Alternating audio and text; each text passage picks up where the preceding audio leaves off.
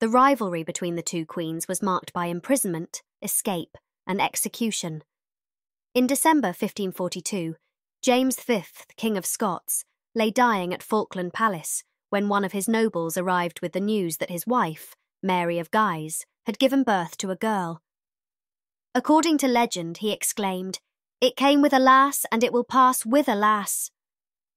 He was referring to his Stuart dynasty, which had gained the throne of Scotland through the marriage of Marjorie Bruce, daughter of Robert the Bruce, to Walter Stuart, 6th High Steward of Scotland.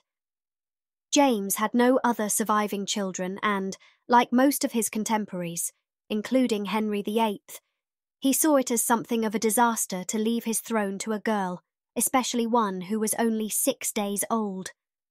But, tiny though she was, Mary, as she was christened, also had a powerful claim to the English throne. Her late father was the son of Henry VI's eldest sister, Margaret Tudor. The fact that Henry had excluded this branch of his family from the succession came to matter less when 2 of his immediate successors reigned for just a short time, leaving his younger daughter Elizabeth as the sole survivor of the Tudor dynasty. At the age of 5, Mary was pledged in mariage to Henry I's son Francois, and she sailed to France in August 1548. Vivacious, charming and pretty, the young Scottish queen soon became the darling of the French court. In 1553, the Cardinal of Lorraine wrote to tell Mary of Guise of her 10-year-old daughter's progress. "She has grown so much, and grows daily in height, goodness, beauty, and virtue, that she has become the most perfect and accomplished person in all honest and virtuous things that it is possible to imagine." Mary's beauty was universally praised. Like her mother, she was unusually tall. As an adult, she was 5 feet 11 inches, with deep auburn hair that set off her pale skin to dramatic effect. She was also accomplished in the courtly arts of music, singing, dancing, embroidery, and riding. These she greatly preferred to the more academic elements of her education. Mary and her betrothed got on very well, and everything seemed set fair when, on 24th April 1558, they finally married at the Cathedral of Notre Dame in Paris. In November the same year, Henry VIII's eldest daughter Mary died and was succeeded by her half-sister Elizabeth. 9 years older than her Scottish cousin, the new queen was also superior in intellect and political guile. Elizabeth's relationship with Mary, Queen of Scots, her first cousin once removed, dominated English and Scottish politics for 20 years. In November 1558, Elizabeth VI acceded to the throne of England, having been acknowledged as Henry VIII's heir in her father's will and testament. Yet for many Catholics in England and abroad, Elizabeth was illegitimate.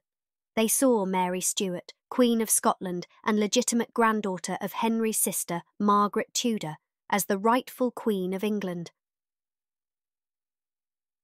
Although she was only 25 years old at the time of her accession, the turbulence of her childhood and youth had chiselled Elizabeth into a formidable ruler. By contrast, Mary's experience in France, surrounded by adoring courtiers and every conceivable luxury, had taught her to believe that the business of queenship was easy. It would prove a fatal misapprehension, leading her to indulge her own whims to a reckless degree. On 10 July 1559, Henri II died from injuries sustained in a joust, and his 15-year-old son and 16-year-old daughter-in-law became King and Queen of France. But François died suddenly the following year. His mother, Catherine de' Medici, became regent of France, and Mary returned to Scotland in August 1561.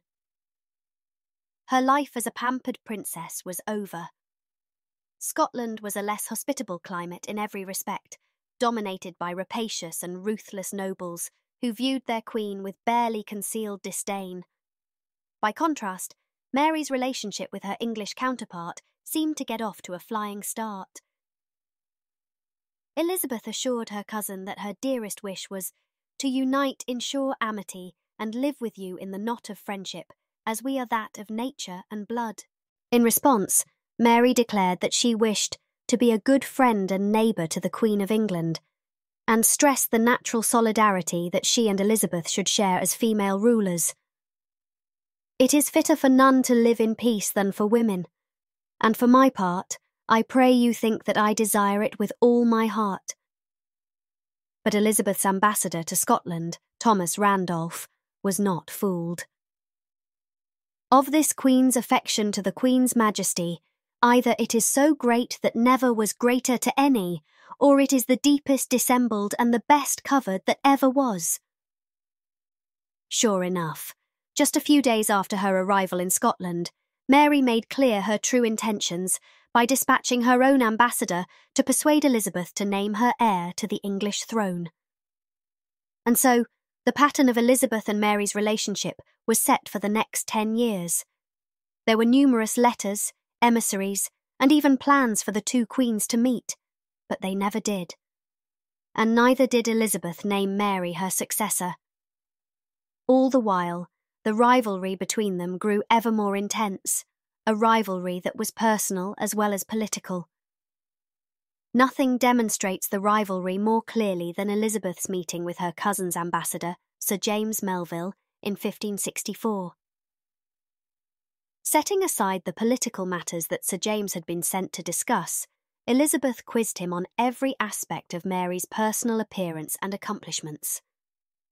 She desired to know of me what colour of hair was reputed best, and which of the two was fairest. I said, "She was the fairest queen in England, and mine the fairest queen in Scotland."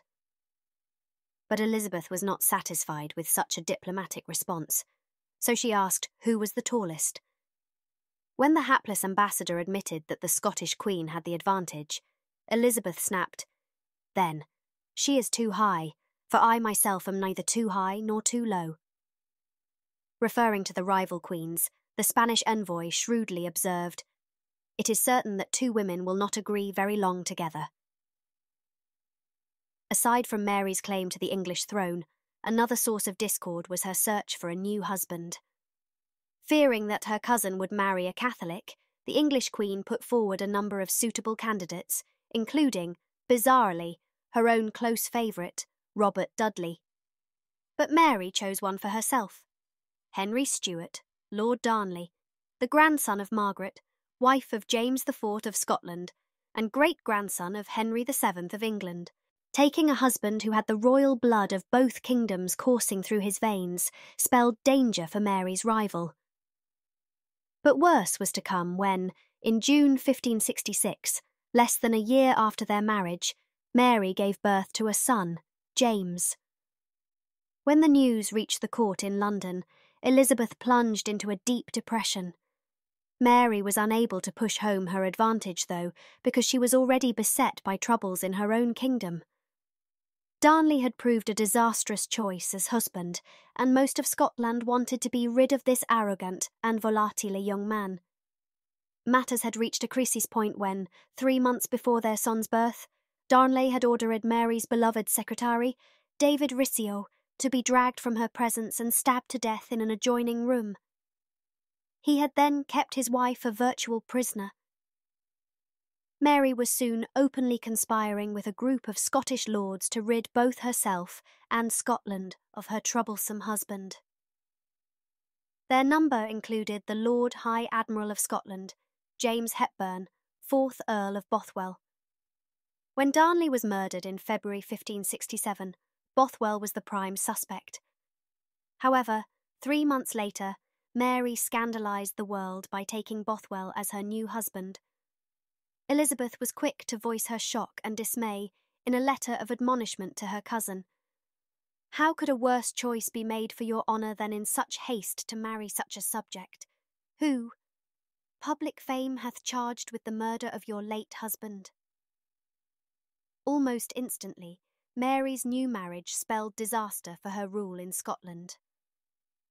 Bothwell soon alienated the powerful lords of the political establishment, who staged a coup to oust both him and the Queen. Mary was taken captive in June 1567 and holed up in Lochleven Castle for several months, during which time she miscarried Bothwell's twins. To add to her misery, On 24th July, she was presented with the deeds of abdication and told she must sign or face death. But Mary rallied, and in May the following year, assisted by a powerful force of supporters, she orchestrated a daring escape from the castle set on an island in the middle of Loch Leven. However, they were swiftly put down, and together with a small band of men, she fled south to Dumfries. Realising that to turn back would almost certainly mean death, the beleaguered Queen of Scots made the fateful decision to go to England and throw herself upon the mercy of her cousin, Elizabeth.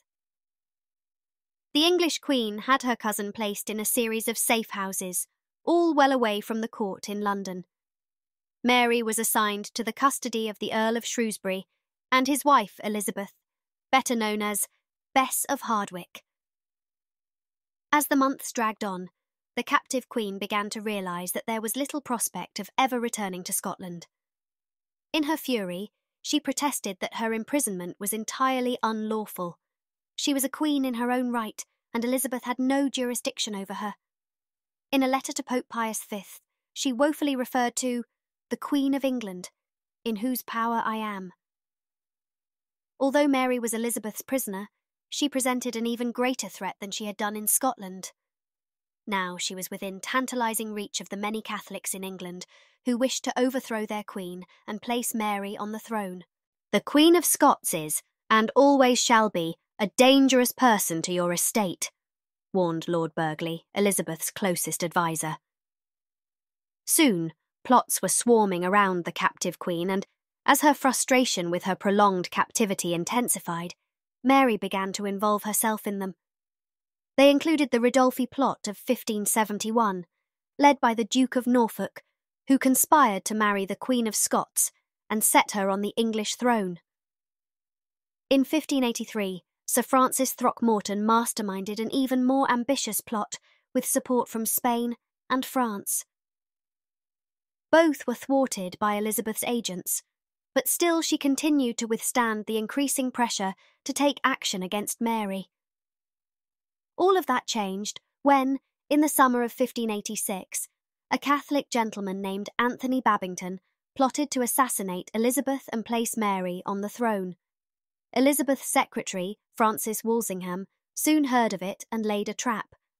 A channel of communication was established for Mary, whereby she would send coded letters hidden in beer barrels to the conspirators. Little did she know that all of these were being intercepted by Walsingham, who was patiently waiting until he had enough evidence to condemn her. The long years of her imprisonment made Mary less cautious than she had formerly been, and on 17th of July she wrote to Babington, endorsing his suggestion that the English Queen be dispatched by a group of noblemen. She had as good as signed her own death warrant. Surely now, Elizabeth would have no choice but to put her cousin to death. But while she lambasted Mary in words, firing off a series of letters condemning the wicked murderess she had harboured in her kingdom all these years, she was slow to take any further action. Elizabeth was all too aware that in putting an anointed queen to death, she would be setting a dangerous precedent. Only after intense pressure from Burghley and Walsingham did she agree that Mary should go on trial. This took place at Fotheringay Castle in Northamptonshire in October 1586. Although Mary defended herself with skill and dignity, the verdict was never in question. She was proclaimed guilty of conspiring towards the hurt, death, and destruction of the royal person of our sovereign lady the Queen, and sentenced to death. Still, Elizabeth wavered, and it was not until 1st February that she finally signed her cousin's death warrant. Her secretary William Davison wasted no time in dispatching it to Amyas Paulet, who immediately set about making preparations for the execution. Mary took the news of her fate calmly, with a stable and steadfast countenance, determined to set herself up as a Catholic martyr by declaring that she was being put to death for her faith, not for treason. She spent the night before her execution praying devoutly, a crucifix in her hand, and consoled her weeping ladies by telling them how signal a mercy God was showing her in rescuing her from the power of so bad a woman as the Queen of England. On the morning of 8th February 1587, Mary, Queen of Scots, mounted the scaffold in the great hall of Fotheringay Castle. She was barely recognisable from the beautiful woman who had captivated the world in her younger days. An eyewitness described her as round-shouldered, of face fat and broad, double-chinned, borrowed hair. But still she had the presence and charisma that drew all eyes to her. Ever one for theatrical gestures, when her ladies took off her outer gown, it revealed an underdress of scarlet, the colour of martyrs. Mary then proclaimed her status as an anointed queen and, one last time, stressed the responsibilities that she shared with her cousin as a fellow sovereign, woman and sister. When Mary lowered her head onto the block and gave the signal that she was ready for death, the executioner struck at her neck with his axe, but missed, and instead sliced into the side of her face. "Lord Jesus, receive my soul," Mary exclaimed, at which the executioner again hacked at her neck, but still did not sever it. It was only with the third blow that Mary's head finally fell upon the scaffold. When the axeman stooped to pick it up, the head fell away, and he was left holding only Mary's wig. In the increasingly macabre farce, Mary's little dog then scurried from where he had been hiding under her dress. As the 18th century historian John Nichols later wrote, the dog laid itself down betwixt her head and boud, and being besmirred with her blood, was caused to be washed, as where other things whereon any blood was. Mary, Queen of Scots, the woman who had plagued her cousin Elizabeth for almost 30 years, was finally vanquished. But it would soon become obvious that she was just as dangerous to the English Queen, dead as she had been alive.